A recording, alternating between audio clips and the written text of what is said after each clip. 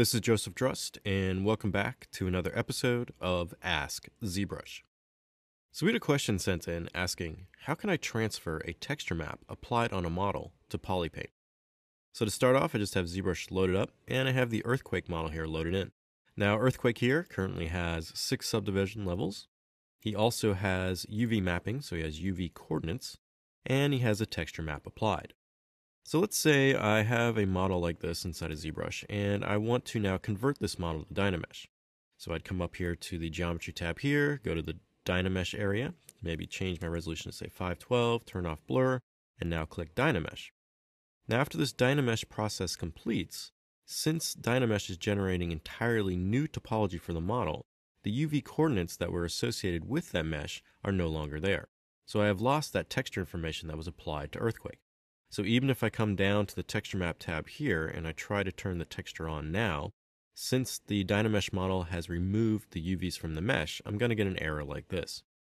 So let's say I want to still have this texture on earthquake here, and I also want to work with this model in Dynamesh. So to do this, I just need to take this texture map and apply it to the vertex color or polypaint information on the model. So I'm just going to undo this here and get back to the version of earthquake with that texture map applied. And the first thing I need to do is I need to take this texture map and bake it into the vertices of the model. So to do this, I'm going to navigate to the Polypaint tab here and open this up. And in here, there's a button called Polypaint from Texture. So it's going to take whatever texture you have applied to the mesh, and it's going to convert it and bake that texture map into the vertices of the model. So I'm just going to come over here and click that. And after you click this, you'll see this Colorize option has been activated, and you'll see the texture map has been turned off. So now the model here of earthquake has had its texture map converted to Polypaint. So what this means is now I can go back up to this Dynamesh area here. I can set my resolution again and turn off blur.